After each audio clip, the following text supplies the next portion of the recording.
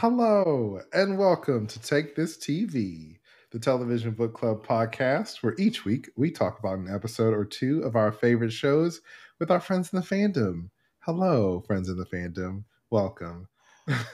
I'm Carmen Askerdes, and I'm joined as always by the wonderful Kimberly Woods. Hello.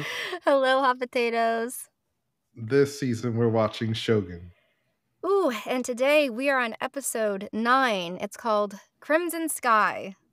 Mariko arrives in Osaka for the fight of her life. Blackthorn and Yabushige scramble to save their own heads as their options dwindle.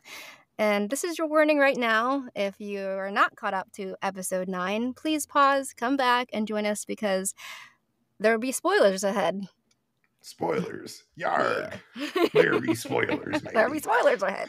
So let's get into this one, Carmen. This was an intense episode. Oh my gosh. The whole episode, I was on the edge of my seat, just like, please let Mariko make it out of here alive. I gotta say, after this episode ended, I feel like I've started to I was always on Toranaga's side, but now I'm kind of like, I don't know. You ready to play your part, Mariko? It's kind of, and it's also just sad because it's like, I get it. She fulfilled her purpose. Like, Mariko has always been a character that talks about death and life kind of as the same thing. Like, when she was talking about earthquakes happen and, that's just part of life. And it feels like this is what she was meant to do. Her father left her alive for this purpose. Toranaga had given her another reason to live, to reclaim her purpose. So it seemed like it was going to be leading up to this, but at the same time, I still didn't want that to be the answer. Yeah. I didn't want it to be true. I wanted something else. And so it was really sad. I love the pacing and the direction of this episode because there's so many moments where you think, oh, this is it. Mariko's going to bite it. But then she doesn't.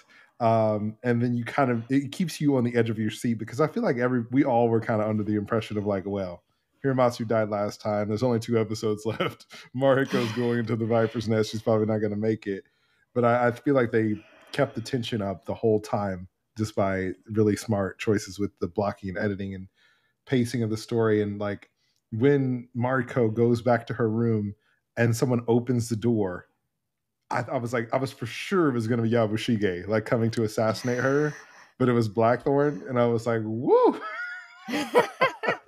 I thought that was going to be it. Oh my gosh. I loved getting to see her step into this role this episode. Like some of the scenes where she was standing up, to the council were some of my favorite scenes, where she got to say, I am the daughter of Akechi. I won't be confined or be held captive. And like sending a message just in her stance. And so much so that, afterwards Yabushige and and Blackthorn are like, what's going on? What does he have? What does Toranaga have planned? Like, let me know. But just seeing how powerful she was in those moments and how unflinching she was and taking on this like effort in this role was really, really cool. And Anna Sawai is an amazing actress, so it was so much fun to watch.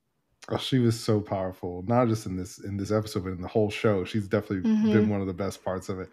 And that scene where she defies Ishido in front of everyone, I love it so much. I mean, like, it was such a powerful moment because we've seen her be so reserved, keep her up her eightfold fence, be really polite the whole time. And I feel like she still was very polite. She was just very much like following the etiquette and the rules to a T. Yeah.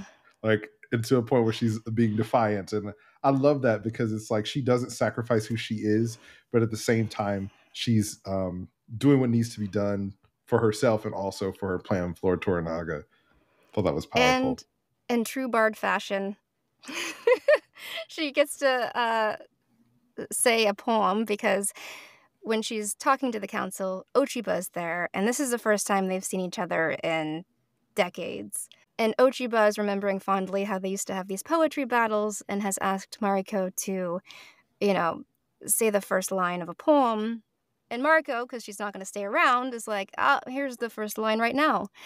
And she says, while the snow remains veiled in the haze of cold evening, a leafless branch, which is referring directly to Ochiba, which means fallen leaves. And so I love that that was kind of like a hidden message in a way for like seeing Ochiba. And it's like during this whole episode, these two friends who loved each other and comforted each other amidst the battles of their fathers are now like trying to get the other one to like fold in a way, because it's like, Mariko's doing all these things and she's like, Ochiba, you can stop it, and Ochiba's like, I don't have power, which I was kind of surprised by.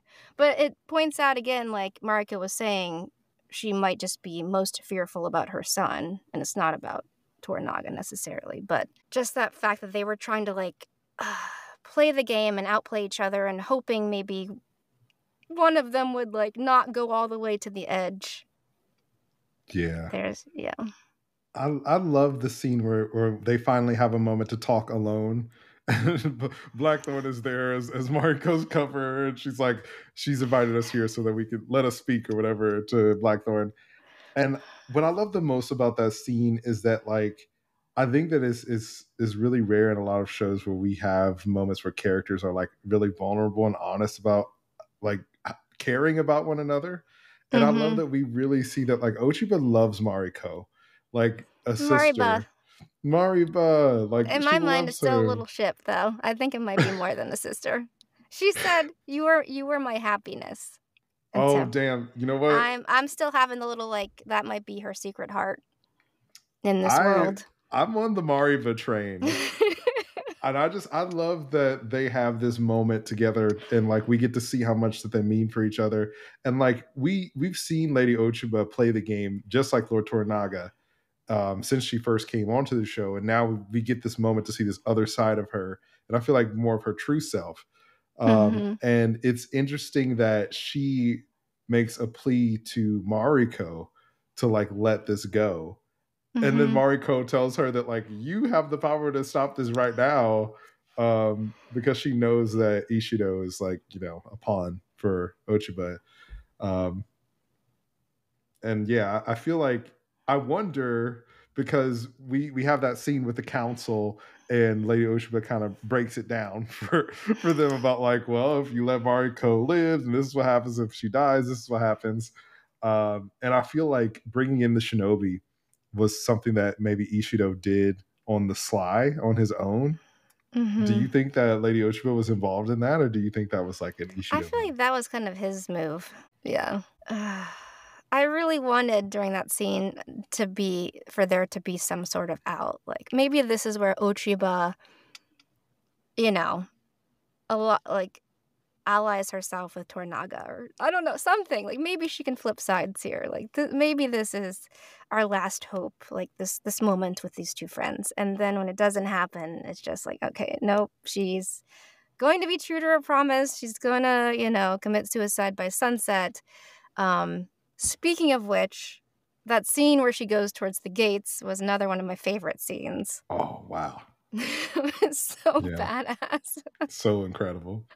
She's fighting, her guys are fighting their way first, and then they all fall, and then Mariko takes up the spear herself and starts taking some guys down, until at some point she can't get through them. And I feel like it's like what she says, like, I can't get past all these men, is such a poignant, statement. First of all, in that sort of time, the role of women during that time, and just like, it's just frustrating, right? Because we have Mariko, who's so powerful, and Ochiba, who should be running things, and they're surrounded by all these guys in the middle of the wars that they've started. It just, Carmen, I don't know. Yeah. It just says so much. I love that Mariko, she tells Blackthorn, first of all, she's like, don't interfere. Like, just stay out of this. And I love that we have that moment where it seems like, because all of her troops have been killed, that she's lost, there's no hope left. And then when she's fighting herself, Like we've never seen her openly display her combat skills before. And so just like seeing her fight in front of everybody, just like pulling her full self on display like that, I thought was such a powerful moment because I mean, this whole episode really feels like Mask Off for Mariko, which is so wild because she's been so covert this whole time. But I love that, like, I love these kind of stories where we see the cost of like doing the right thing in heroism, because unfortunately in the real world we kill heroes, and I think that like even the people that she was with, they all knew that they were going to die, but they face it with bravery. And I feel like Mariko fully knew that like this could be the end of her life, and we've always seen her like face that with bravery and with resolve. So I thought that was a really powerful sequence, and I loved it. Mm-hmm. I loved Ochiba watching under the cover of like peeking down. I was like, I felt in a way that again, I was hoping Ochiba would maybe take something from that statement and claim her power more. I mean, we'll see. We'll see what happens now. That, especially like if it was Ishido's decision to send his men at the end, and it wasn't necessarily Ochiba running that, like maybe she'll see. Maybe that will be enough for her to see, or maybe something will get through to her. We'll see. I mean, I'm curious. There's only one episode left, so I'm like, what is gonna happen? I don't know. Can I also say another one of my favorite parts of this episode was when it comes down to the line. Sunset is happening. Mariko is prepared to commit suicide. She's supposed to be being seconded by Kiyama, who then suddenly like doesn't show up. And at first I was like, okay, does Yabushige have something to do with this? Because right before he had just been like speaking with one of Ishido's men who was like, okay, Ishido has a deal for you. We'll spare your life. So, there's nobody to second her. Nobody's stepping up to second her. And it looks like she's still going to just have to do this by herself without anybody like there to back her up. And then Anjin steps up and is willing to do it for her and says, I've already seen hell. You just keep it from your mind. It's okay. The fact that she had been living with a husband who was forcing her to live, and indeed, in that sense, wasn't even letting her live. And then to have this guy who's like, I see you, I'm here for your plan. If this is what you want, I'm all for it. Like, I'm not going to keep that from you. Was a nice, like, full circle moment. That moment absolutely wrecked me. I was wrecked in that moment because I was like, I couldn't, man. Honestly, if I was Blackthorn, I'd be like, I'm going to colonize this whole fucking country. I'm going to go back to my queen and get a bunch of ships, and I'm killing everybody. Like, if you kill my lady, like, everybody's going to die. I'm sorry. But, I think that, like, we see Blackthorn truly express his love for her in that moment because he knows what this means to her. And we do have the scene prior to this where he tries to convince her not to go through with it, and he tells her that if you don't want to live for anything else, will you live for me? And I was like, oh, my heart, Marithorn. I was like, Blackthorn, at this point, she's already been confronted by her son and, told him she was still going to do it. So not going to change for you. No, I fully forgot she had a son also. I'm not going to lie. He was like, you won't be my mom anymore. It's like, ooh, you're taking too much after your father. Oh my gosh. If I would have said something like that to my mom, she would have slapped the black off me. I would have like, what? What, boy? But yeah, no. He's definitely been influenced by being around Ishido and like being around those people. So I thought it was pretty intense that he was there when Mariko was about to commit suicide. And I was like, dang, he has to watch his mom do that? Like, that's intense. But they took us up into that moment where they shut the screen. And then finally, Ishido charges in and claims, fine, I'll give you the permits to leave.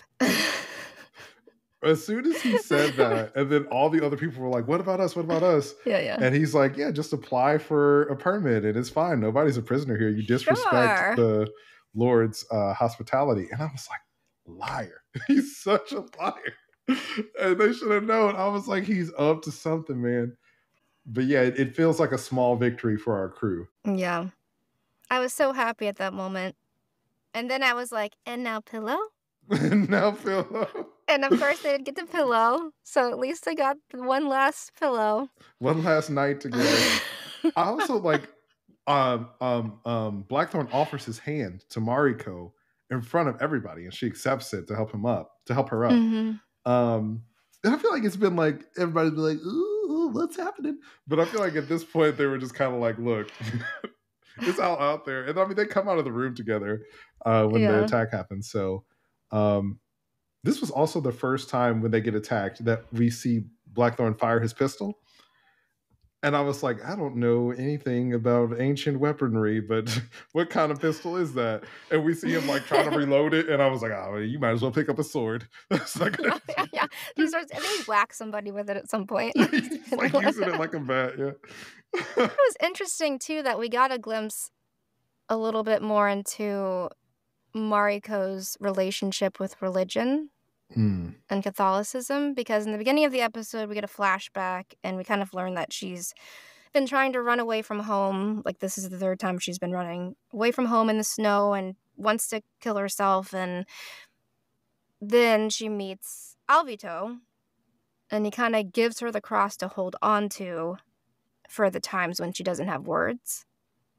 And so it's like the fact that she does take comfort in that. Because sometimes I wasn't sure. It was like, is she having a secret heart where she doesn't really believe in this? But it seems like, yes, like it did get her through some of those dark times. And here at the end, when she's about to commit suicide and she has to give up the cross, it seems like a big moment for her. Yeah. And she does have that final prayer with Martine, with Alvito. And he's like, Lady Maria, let me pray for you. I don't like that guy. He's always calling her Lady Maria and stuff. And I'm like, bro, you speak the language. Call her Mariko. So, the colonizer. But anyway, she prays with him. And I think that, like, I love the like strategy that they have and like trying to force the division between Ishido and some of the other council members by getting the church involved with like Mariko essentially condemning her soul if she commits suicide because she's Christian. So I thought that was a really, really interesting thing. And then our boy Yabushige. Yabushige, I was so angry at him. The whole time, Yabushige's been kind of like the lovable fool to us the whole time. Yeah. He crossed the line this episode, though. He did. There's no going back. He has to die now for his sins. He does. And I mean, like, I feel like the whole time, Toranaga's kind of let Yabushige know that, like, we're on to you. And it feels like, you know, sort of the like, tale as old as time of, like, these kind of loose end, like, kind of, like, dodgy characters, and they kind of get overlooked by whoever the hero is, and it ends up costing them. So, Yabushige lets the shinobi in, and they start like killing everybody, which like absolutely wild. And in the end, when they're like in that safe house, and Blackthorn is trying to get Yabushige to help him block the door, and he won't do it. I was like, come on, Blackthorn. That's weird, man. Like, that's weird, right? But I don't know if he picked up that Yabushige was in on it. I'm sure he will. Yabushige is not a good liar. Yeah. I think he'll show himself in some way. They'll see through him. And but Mariko in true fashion was like, I'm going to use this death as a protest against Ishido and everybody here who's going to die. We'll see what this death means. So she's still, in a way, is using her death to kind of stoke this revolution. Oh, Mariko becoming a martyr. I was like, I like, oh, man.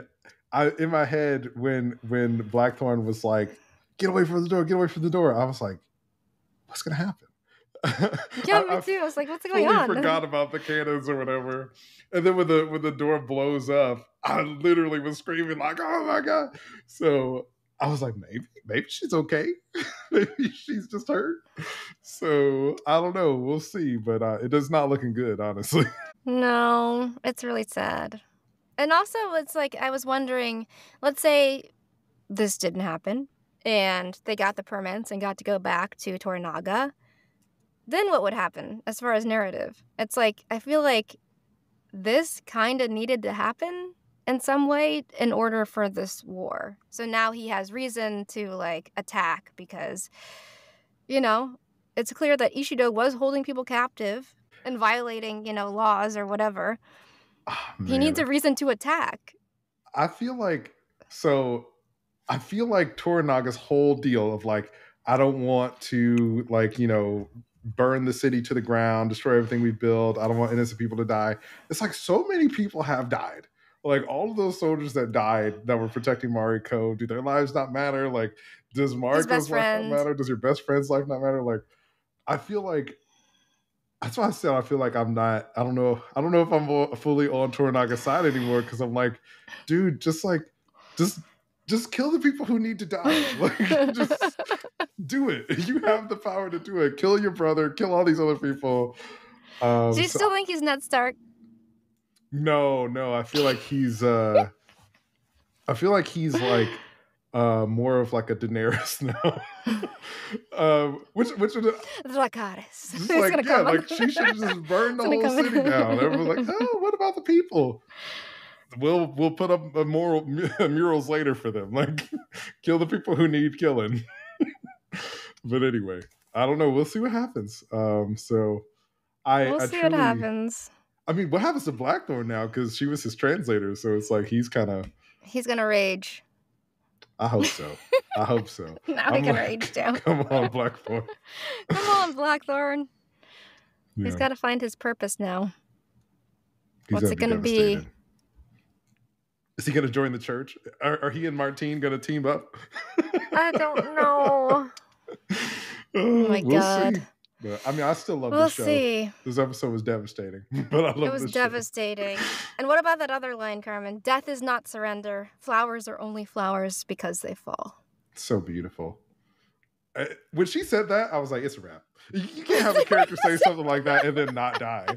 Like, was she going to say something like that and then live? And then the next episode, she like catches a stray arrow. It's like, no, she has to die. Yeah. It was beautiful, though. It was beautiful. She was a beautiful flower. I'm sad she's gone. Maybe Crimson Sky. Crimson Sky. Oh, I wish there wasn't just one episode because I could just watch the show forever. It's great. It's really great. Well, thank you all so much for joining us. Don't forget, we're at Take This TV on TikTok and Instagram. Leave us a comment. We're also on Apple Podcasts or Spotify or wherever you get your podcasts. So leave us a review. And remember, it's dangerous to watch TV alone.